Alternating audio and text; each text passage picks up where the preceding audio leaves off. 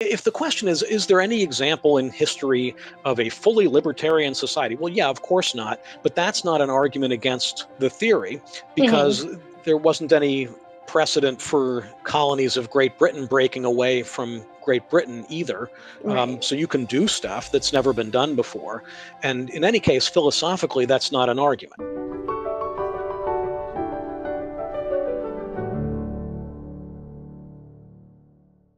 Hello, and welcome back to another episode of the Essential Scholars podcast. I'm your host, Rosemarie Fike, and today I'm going to be continuing my conversation with Ian Skoble about the philosopher Robert Nozick. Ian Skoble is a professor of philosophy at Bridgewater State University in Massachusetts, and he's also a senior fellow with the Fraser Institute. He's the author of the Essential Robert Nozick book, and I'm so happy to have you back to continue our chat. Happy to be here. So in our last conversation, we left off talking a little bit about Robert Nozick's view of that framework for utopia. And I had said I have a question that I kind of wanted to start this chat with, which is, how do we make sure that people do not meddle in the utopias of others? So before we get into that answer, maybe just recap a little bit about what that framework for utopia is for people who might forget everything that we talked about last episode. Sure. Nozick's vision of the minimal state is not a single social order, but a framework for a variety of social orders in which everyone's rights are protected and human diversity and pluralism are given their fullest fruition. So he imagines lots of different sorts of communities arising, and the only thing that the framework ensures is that people are free to choose whichever community they want to be a part of, whichever form of living they want to be participating in, and also their right of exit should it become unpleasant for them. So people like to caricature Nozick as saying things, oh, well, he thinks you have a right to sell yourself into slavery. And that's literally not true, because if the society that you're in is abusive in that way, the framework protects your right to exit that society. So your question was about societies meddling with other societies. Yeah. So for example, if we think about like a lot of modern policy conversations, just take maybe like issues about bodily autonomy or something, we have people who believe that things should be up to the individual's choice. We have other people who believe maybe you shouldn't be allowed to make certain choices. So how do we ensure that we might prevent one community from saying, hey, this neighboring community allows for behaviors that we find morally, reprehensible, and it's our duty to make sure that nobody can make that choice. It's not enough for us just to refrain from it. Nobody should be able to make that choice.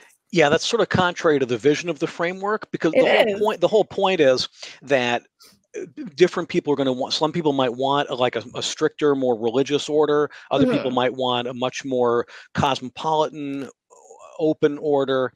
And so the idea is that, so whichever one you've chosen to move into, right, you must therefore think that the other one's not as good, because obviously you chose that one and not this one. But the whole idea is that everybody's different. And so people are going to form different associative communities as they like. What the framework protects is your right to choose and your right to exit. So if the other community that you don't like is as intolerable as you're making it out to be, presumably people would want to when I tell people about the Amish communities where they don't have electricity, teenagers are typically aghast to hear this, right? What do you mean there's no electricity? That means you wouldn't be able to have cell phones or stereos or whatever. It's like, right, but anybody in that community who finds that intolerable leaves the community, right? But that means that all the ones who are still in the community don't find it intolerable. So what you'd find out that you're doing is you're substituting a value judgment about your life for a judgment about other people's lives, which means you've sort of overlooked the fact that human nature is very pluralistic and everybody's a little bit different. Now, we often have enough in common that we can form communities, which is great.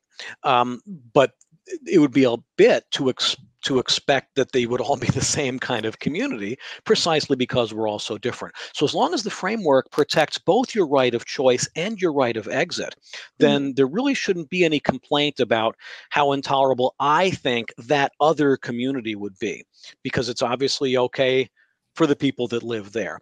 Now, we don't want to make this into a total moral relativism sort of thing. I remember a lot of people used to say, that you can't criticize any culture no matter how awful, because those are their traditions or whatever. That's not exactly what Nozick's doing here, because a lot of those cultures that we would criticize, like this, the slave owning societies or whatever, there's no right of exit. So it's not analogous to what he's describing here. So it's not a simple or simplistic matter of saying, well, whatever those communities do, I guess that's right for them, because that's not true if there's no right of exit. But in his framework, that's what the overall minimal state is protecting, not only a right of choice, but a right of exit. That means we can infer that the people who remain in that community are getting something of value out of being a part of that community. So what might we say to somebody who raises the issue that exit can be costly? So how might we deal with that? Because if you think about, I don't know, the U.S., we have somewhat of a federalism system where different states have the ability to make rules that apply just in that state. And if you don't like them, you could move, but it's not always cheap or affordable to move from one state to the next. So how does Nozick deal with that in any way? Not that I'm aware of, so I don't want to speculate about what he might say, but I'm happy to take a stab at it myself from a Nozickian point of view. I mean, you can imagine if you've decided that this community that you're in is something that you're not happy with, and so you want to leave. And of course, that happens to people all the time. But as you point out, often there's too much cost associated with exit, and you wouldn't be able to do it. One possible answer to that would be if what you can contribute to a society is valuable, I can imagine a society being willing to help you move there. For example, some jobs will pay your moving expenses as part of the recruitment process. Because if you say, yeah, we'll hire you, but you have to get yourself here, you might say, well, I'm not going to take the job then because it will cost me $10,000.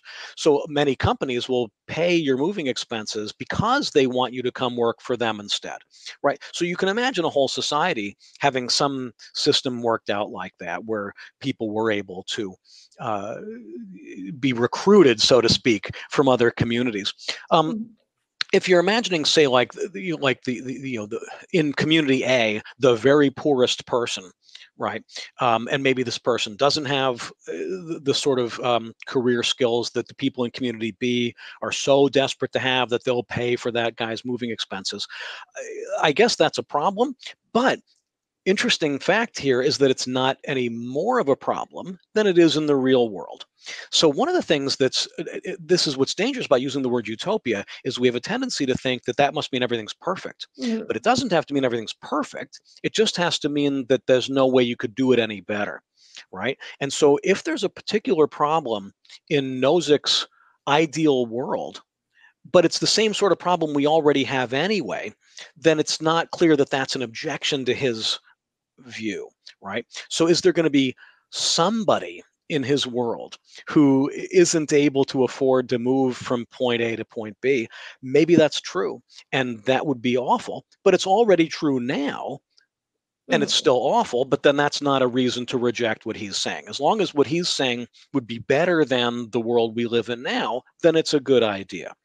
Right. You see what I'm saying? I'm not trying to weasel out of it. Yeah, no. There may be some objections that you could come up with. Well, because you have to say as compared to what? Exactly. Right? What is the relevant comparison? Exactly. There is no world where this cost doesn't matter.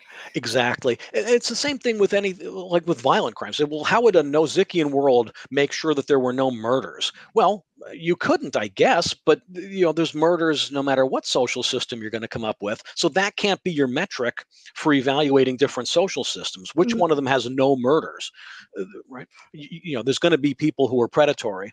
The trick is to find the ways to minimize predatory behavior. One interesting thing that the Nozickian framework does allow for is some comparison across different sets of institutions that exist in these communities. Yes. We would have more experimentation over the rules, and we'd have a bit of an easier time kind of comparing outcomes across these different smaller communities so that we can maybe conclude certain rules lead to outcomes that we like. Maybe we should change our rules in our community. That's a great point. That's a great point. That's one of the things I always point out to my students when we're talking about, issues of federalism. We don't have the same preferences, and we also don't know what rules are going to work right away. Yep, that's exactly right. Great point. One of the things, I want to change gears a little bit. One of the things that Nozick emphasizes when he's talking about rights and property and the fairness is he doesn't focus on the fairness of the outcome of the distribution. He focuses on the fairness of the process. Was this property acquired through a just kind of process? And so if that process is fair, then that distribution is going to be fair. What might Nozick say to people who would raise the criticism that there are people who don't get to play by the same set of rules, that maybe when it comes to certain social justice issues, maybe women had different rules, and that has contributed to some set of inequality that we see today. How do we address that?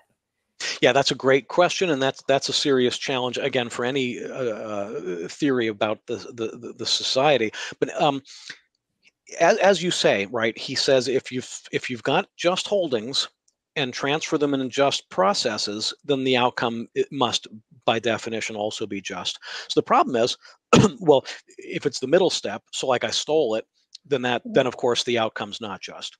But the more tricky thing is, what if the starting condition wasn't just itself, right? So if I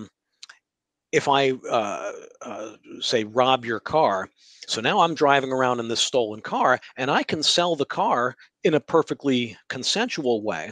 So then the other guy says, well, hey, I got this great car, so I'm happy because I bought this car, and the other guy's happy because he has all this money. But the problem, of course, is that I didn't own the car in the first place to sell it. I stole it from you. And so what you would have to say is, look, that wasn't your car to sell, which means it's not this other guy's car to own. The car has to be returned to me. Right? And so we all understand that example, right? So it's like I don't have the freedom to sell stolen property. Where that gets interesting, of course, is when you think about the history of the world, where people are constantly conquering other people's lands, right? I mean, most obviously in North America, right? It's European settlers kicking out the natives and taking their lands and whatnot. But it's not just limited to the Americas, it's also true in Europe and in Asia and so forth. So it's basically the entire history of the world is people conquering other people through aggression and stealing their stuff. So Nozick kind of he's not 100% sure what to do with this. He recognizes that this is a problem, but specifically declines to fully tease out all of its ramifications. So again, I don't want to overly speculate here about what he might say, but he is aware that that's an issue. But the problem is, the further extended through time we get, the weirder it's going to be to try to figure out what to do. So the example I led with, where I stole your car, then of course you should be able to easily document, yeah, that was my car. This guy stole the car. I'm entitled to get the car back. And that's completely unambiguous. Nobody has a problem with that. But if I stole your great-grandmother's car, it might be harder for you to prove now that I'm in possession of what should be your family's property. Maybe you could, maybe you couldn't. what if it was not me taking your great-grandfather's car, but maybe it was my ancestors 10 generations ago took your family's farm 10 generations ago. So how would you be able to assert your claim there? Maybe you could, maybe you couldn't.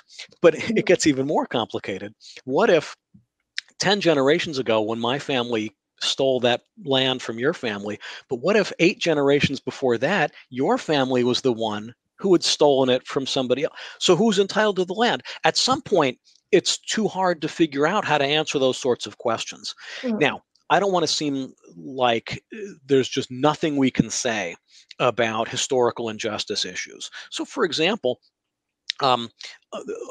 many people have pointed out that the persistent pockets of poverty in African American communities can be directly traced to mortgage lending practices and legalized discrimination practices from just a generation or two ago. So again, it seems like you might be able to identify some sort of rectifiable error. I guess another example is when President Roosevelt put Japanese Americans into concentration camps at the beginning of World War II. Those people could say, "Hey, I was unjustly imprisoned," and try to get justice for their unjust imprisonment, that sort of thing. But it's, again, the further extended through time, the more complicated, to the point of impossibility, it might be to know what to do. So again, my example where my family did dispossess your family, but your family had in turn dispossessed some other family. So I don't know who's entitled to the property now. Right. And and at some point there's a sort of innocence, right? So let's say you're from Pakistan and you emigrate to Manhattan, and you get an apartment in Manhattan, and you're working for somebody, and you're just making an honest living, and you've found a better life for yourself in Manhattan than you had in Pakistan. Now, it's true, I suppose, that somebody who settled Manhattan had swindled some native out of something, which makes this all sort of weirdly tainted. Not clear that it's this particular immigrant's moral responsibility, though. The city's there. The city's been there for centuries, and this guy is moving there because there's open apartments and jobs to be had. It's not clear what this guy has done wrong to anybody. So again, Nozick is aware of the problem and says a little bit about it, but also declines to fully explore all of the issues that are complicated by the extensive amounts of time that might make this just sort of overwhelmingly complicated, but he's not unaware of it. So in that answer, you touched on a lot of things that I kind of wanted to bring up, such as, is there any kind of redistribution that might be justified under a Nozickian sense if the redistribution is to account for past injustices? He seems to suggest yes. He's got this concept of rectification in one of the chapters. So I think he is not completely unamenable to something like that. It would have to require identifiable victims. Less clear how you identify the wrongdoer, but the dominant protective agency, having assumed unto itself all of the powers of rights protection, may have some responsibility to do this. Not exactly clear how he thinks that's going to play out, but again, it's something that he does acknowledge, that there's at least a possibility that we would have to do something like that. So I have a question that you didn't touch on in the book, but when I in the past have read Anarchy, State, and Utopia, I've always wondered, and you might know why I've wondered this: was Nozick a vegetarian? Oh, actually, I don't know the answer to that. Because there, at least in the version of Anarchy, State, and Utopia that I've read, when he's talking about, how do we define who, gets rights, maybe we can base it on some sort of level of self-direction. And you can correct me if I'm wrong, he brings up the idea of, how do we draw the line for different animals? right? And would we accept if an alien species came to Earth and said, well, we're much more intelligent than you, so maybe you don't have rights and we could eat you? I would not be okay with that. I think what he's doing there is to show that while utilitarianism might give us some helpful guidance in thinking about the treatment of animals, his point is but we can't use utilitarianism as a helpful guide to how to treat each other. I think I know the passage you're referring to. And I think his point is that utilitarianism might be helpful when we're thinking about, say, I want to swat a mosquito or something. So it's, it's like, because the snuffing out the mosquito's life is insignificant relative to my discomfort having a mosquito bite or something like that. But then as you go up the food chain, so it's like, well, what about, killing a cow? Now, of course, we kill the cow, not because it's annoying me, but because we eat it for food. And I'm not aware of him specifically saying we should be vegetarians. I took his point to be that we can use utilitarianism as a way to think about animal cruelty. I certainly felt a little bit guilty about eating meat after reading the passage. But the thing about the aliens, though, is what this shows us is that we'd still have inviolable rights, even if there were other creatures that were more superior to us. And that ties into the self-directedness and the idea of our lives serving our own goals. But then your question, I take it, is if it would be therefore wrong for the aliens to use us for food, what makes it wrong for us to use a cow for food? And I suppose it has to do with assessing the mental capacities of a cow and thinking of them as a different sort of thing. But whatever conclusion we come to about the cow, we're still definitely people. And so we're off the menu no matter what. And so that's not only are we, but here's the thing. It's not just that we're off the menu for the aliens, but we're off the menu for each other. We can't treat each other as farm animals. Right. That's the point he's making there, right? Whatever we want to say about the use of other animals for our purposes, his point is we can't use each other as if we were farm animals. So that leads me to another question about, what about, and now I'm not talking about using people as farm animals, but in terms of people who might have cognitive limitations, might not be capable of self-direction, what does Nozick touch on, how to grapple with that? You mean somebody who's like developmentally disabled or something? Maybe developmentally disabled, or even like, children to a degree aren't very good at making their own choices yet. Sure. I think the idea there is that as people, we have responsibility. I mean, we certainly have responsibilities for our children. And that's arguably a consensual responsibility, right? You choose to have the child, you're voluntarily undertaking the responsibility of bringing up the child and whatever. But I suppose even with developmentally disabled people, they say, well, so they don't have the mental capacities that you're claiming are the basis of our self-directedness and our rights. Yeah, but they're still our people, right? So I would imagine he would argue that we have a responsibility to take them as seriously as we take each other, even if they aren't themselves capable of making the kind of autonomous decisions that we, as a paradigm, think of ourselves as doing.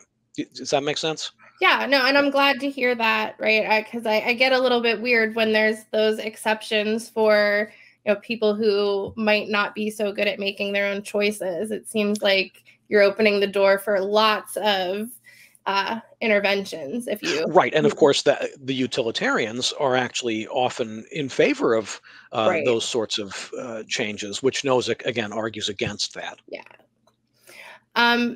So I do want to raise the issue with regard to gender inequality or gender wage gap. So one of the things that Nozick touches on in his work is that a lot of the unequal distribution that we observe is a function of people's choices. Right? And I often will give talks about women's rights and economic freedom. And when I talk about, what causes the gender wage gap, and I talk to them about the economic evidence, that it is choices that men and women make very differently that leads to this pattern that we observe, you know, a lot of people take issue with saying that those are real choices, right? That there are not, there are social norms, there are informal rules that act as very serious constraints on the choices we're able to make. So how do we deal with that type of issue? I think we're already seeing how you deal with that. It's to change the norms and expectations. So when you know, if you go back to look at like you know, kids' books from the 50s or even the 60s, you see a lot of highly gendered. Like, here are the different careers you might go into, and all the boys are showing this one, and all the girls are showing that one. And of course, the trick is to say, well, you know, to encourage people to not take those distinctions seriously. It's like, can a woman be an engineer? Can a woman be a physician? Of course they can, right? And so one way to do that, of course, is with role models. So if there's actually women astronauts, that's how young girls figure out that it's possible for them to be an astronaut. If there's a woman who's an econ professor, that's how girls figure out that they can be econ professors. If their physician is a woman, that's how they get the idea that that they could be a physician themselves. And vice versa, of course. The idea that a man could be a nurse or something like that, that would have been slightly weird in the 50s, but today it's not particularly weird at all. Although I think people will still assume, if I say that nurse over there, I think most people will assume that I'm referring to a woman. So there is still some of that sort of expectation built into people that are based on these norms or stereotypes or whatever. So, I mean, obviously the thing to do is to, you know, actively try to undermine those when you're raising kids, to not think that professions are necessarily gender segregated that way. And I again, I'm speculating on Nozick's behalf here, but I imagine for Nozick, the liberatory nature of eroding those sorts of gender discriminations would be an important part of the liberal mindset.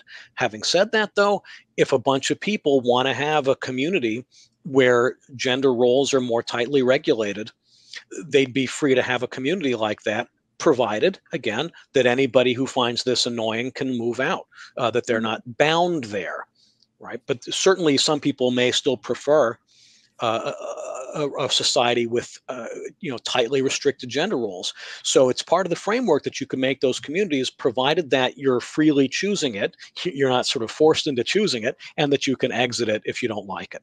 Yeah. One thing I often emphasize is that, you know, even if, you know, even though it is largely these social norms, those aren't things that you can legislate away. So there's really not much role for the state to fix that issue.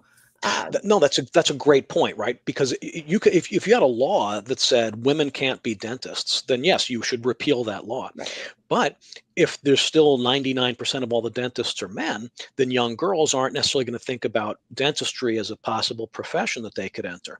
So, like you say, you can't really legislate there shall be more women dentists. The only thing you can do is make it more attractive, make it more available, make it seem more like a real possibility for them. And that sort of thing takes time, because you know, again, when I was a little kid, all the doctors and dentists were male, but when my kids go to the doctor or the dentist, there's lots of female practitioners, and so it wouldn't have ever occurred to them that that was gender segregated. What do you think is Nozick's most misunderstood argument or idea? Do you think there's anything that people kind of consistently get wrong that you'd love to set the record straight on? One thing that they consistently get wrong, I mentioned in our previous conversation, that he doesn't have an argument for rights and just assumes that people have rights, so the whole thing is a house of cards. That's quite wrong. And that's a mistake that I really wish people would stop making. I guess the other thing that I often see as a misrepresentation of his view is this "you could sell yourself into slavery" argument. The framework doesn't allow for a slave society. That's logically inconsistent with the nature of the framework. The idea that you maintain right of choice and right of exit, no matter which part of which community you're associating with, means that you couldn't possibly be selling yourself into slavery. You could agree to a harsh working contract, right? So I could say something like, well, sure, I'll work 7 days a week for you for the next 6 months. Well, why would I do that? I might do that if you were offering me something in return that I valued more highly than however uncomfortable it would be to work for you for 7 days a week, 7 hours, 70 hours a week, whatever. But if I didn't think that was worth it, why would I be doing it in the first place? So if I did think it was a good idea, then clearly I ought to be free to make that contract. But that's not slavery. That's me agreeing to work hard for you for something that I'm getting in return, which I value more highly than the negatives of my doing that unpleasant thing for you. So that means that it's literally not the same thing as being a slave. It's just somebody who has really harsh working conditions that he's chosen voluntarily. Exactly. And I could quit. Because the framework protects right of exit. So it has to respect my right to choose an unpleasant, difficult job and my right to quit if it's too unpleasant, or if you change the terms last minute, right? So I said I was going to work for you 7 days a week for 10 hours a day. And then you said, well, look, it's actually going to be 12 hours a day or I'm going to hit you. Okay, then I quit. And if I have the right to quit, right, the right of exit that the framework should be guaranteeing, then again, that's not slavery. So I think people get that wrong about him also. I guess the third thing that people get wrong, and this touches on something you mentioned briefly, is that, and this is not just Nozick, but anybody who advocates a completely voluntary and market-based order, they must just not care if the poor starve to death. And so, Nozick here, he's this heartless guy. He doesn't care about what happens to poor people because they'll just all be poor and who cares. Again, that's not something that you'll find in the book at all. And indeed, quite the opposite, because frequently the barriers to the advancement of those people is created by the very patterns that he's arguing against, and the very idea that society can collectively form regulations, restrictions on economic activity that makes it harder for people to get ahead and realize greater gains from their talents and skills. Are there any tensions in Nozick's work? I mean, he's one of the most, his arguments are very, very logically flawless when I read them. But have you noticed any areas where maybe he's proposed an idea that might be at odds with individual rights? Any tensions? Well, yeah. The first part of the book where he argues against the anarchists, there's some reason to think that the anarchists have not been refuted by part one of the book. He's arguing that all these private protective agencies would all merge, and then we'd eventually end up with one dominant protective agency, which would then, he says, have the authority to exclude others from entering the field. Like once the one became big enough to count as the dominant one, if another firm wanted to enter that market, they'd be excluded, that the dominant protective agency could exclude them from the market. And he says they'd have to compensate them, but still they would be entitled to refuse them entry into the market. That actually might be contrary to the spirit of individual rights, right? Because once you've got the dominant protective agency, why couldn't I start my own competitive startup firm? Why couldn't I try to challenge? And of course, economic history is filled with examples like that. Challenges to AT&T, challenges to Microsoft, right? The challenges to VHS, right? This happens all the time. That somebody seems to have this completely dominant market share, and then someone comes along and disrupts it, either by offering the same thing better or by offering a completely different thing. right? Back in the 70s, there was some dispute about whether Betamax or VHS was the better mode for VCRs, right? And of course, one of those won short term, but of course, in the long term, they both lost because nobody uses video cassettes anymore anyway, right? So when Nozick says once the dominant protective agency is dominant, it can prevent others from entering the market as competition, that actually might not quite work. What would you say to someone that says, well, you know, this utopia sounds nice, but you know, we've never seen anything like that? Are there historical examples or even modern examples where I know you mentioned the Amish, and I personally agree, the Amish are a pretty good example of this. Even if we look at within the Amish community, they kind of break apart and form new communities when they disagree with each other.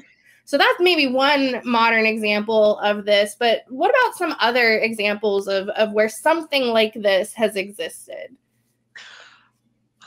You could argue that the United States is kind of like that because life in New York City is very different from life in rural Kansas or something like that. And so if we think about like what life is like for rural Kansas farm communities versus Carrie Bradshaw in Manhattan, right? So those are obviously very, very different lifestyles. So the idea that once the world gets interconnected, then we can see some examples of that, because like in the Middle Ages, you wouldn't even know what was going on 5,000 miles away, right? But now it's like you know what's happening in China, you know what's happening in Korea, you know what's happening in Australia, right? So are there some aspects of Australian life that are recognizably similar to American life? Sure. Are there other things that are quite different? Sure, right? And then even within Australia, I'll bet you get similar things, right? Is it living in Sydney the same thing as living in the outback? Probably not, right? So the more we can see other parts of the world through our communications and exchanges, the more we can see, well, there's lots of different ways to live. And this is why some people move, right? Some people who are born in rural communities say, you know what, I want to move to the city. Other people brought up in urban environments say, you know what, this is for the birds. I want to have a more rural, bucolic life, right? Some people grow up in a warm area. They want to move towards colder. Some people grow up in a cold place. They will move where it's warmer. Some people like the ocean. Some people don't like the ocean, right? Some people like the mountains. Some people don't like the mountains. Also, some people like more conservative religious societies. Other people prefer a more secular, open society. And again, if you can choose to move to these other places, that's awesome. To the extent you're forbidden to move either into or out of those places, right? That's contrary to the spirit of human freedom. But so, it's like, if the question is there any example in history of a fully libertarian society? Well, yeah, of course not. But that's not an argument against the theory, because there wasn't any precedent for colonies of Great Britain breaking away from Great Britain either. So you can do stuff that's never been done before. And in any case, philosophically, that's not an argument. The argument is, here's a good idea. So either it's a good idea or it's not a good idea. And whether it's ever been done before isn't relevant to whether it's a good idea or a bad idea. So either Nozick's making coherent arguments or he isn't. So I don't. Part of me is like, I don't even want to talk about the historical. Is there any precedent for this? But again, as I say, there is ways of looking at the world which do sort of point in the direction of why it's advantageous to recognize human pluralism and recognize that one size fits all isn't going to work for everybody. So I'm glad you mentioned the interconnectedness and we live in the world as it exists today, which most states are well beyond the scope of what Nozick prescribed in his minimal state. Are there any kind of practical policy goals or any steps that we might be able to take to scale back to something closer to what Nozick thought the state should look like? Well, the problem with that is it typically requires people who have power to give up their power, which typically they're reluctant to do. Um, but things that would there are realistic things that we can look for. For example, there's been a lot of attention paid in the last 5 or 6 years to the ways in which occupational licensure restrictions disproportionately have an adverse effect on women and minority communities. So then if the complaint is, how come these people can't get jobs? And then it looks like the government is literally preventing them from getting jobs. One answer to the problem would be, well, get rid of those restrictions. Then they'll be able to capitalize on their own skills and make gainful employment. And we actually have started to see some progress over the last 5-6 years of cutting back on the scope of occupational licensure regulations that prohibit people from fully capitalizing on their own skills. So that's a sort of positive trend I might look at. And then also just in terms of things like greater acceptance of interracial and later same-sex marriage, right? Again, it's within recent memory that if you loved somebody who looked different from you, you literally weren't allowed to be with that person. And that's largely gone now. And we're certainly making great strides in that direction. So there's things that can and do change. But a lot of the things that the government does, it's surely going to cling to tooth and nail because people that have power don't like giving up power. Well, we are almost out of time, and I just wanted to end with your last section of the Essential Nozick book ends with a really great list of readings and other resources. Are there any maybe blogs or other podcasts or any other resources that you can think of that if anyone in the audience is really interested in learning a lot more, that you would point them in that direction? Oh, there's a podcast that's put out by Canada's Institute for Liberal Studies. They have a great podcast, which I recommend. And I think the Cato Institute has a good podcast as well. So those are certainly worth people listening to, for sure. All right. Well, is there anything else that we didn't discuss that you'd like one last word? I just like to. I guess I should remind people that Nozick was a complete philosopher, and he only wrote this one book on political philosophy, but he wrote 5 other books, and he often took some criticism for not having gone back over the political philosophy stuff despite his many critics. But that's because he thought, look, I said what I wanted to say about political philosophy. Now I want to say something about these other areas of philosophy. And a lot of his other work is also really fascinating if you're interested in theories of knowledge or theories of consciousness or whatever. So he was really, he wasn't a sort of a one-note singer. He was really a complete philosopher, all of whose work is challenging and interesting. My favorite as a political philosopher is his political philosophy, but his other work is also quite worth reading and very interesting. Well, I'll have to definitely do some additional reading myself because I am only really familiar with Anarchy, State, and Utopia, which is an excellent book for anybody who hasn't read it. I agree. Thank you so much for talking with us. I really appreciated learning from you today. Well, thanks so much for having me. It's been a pleasure.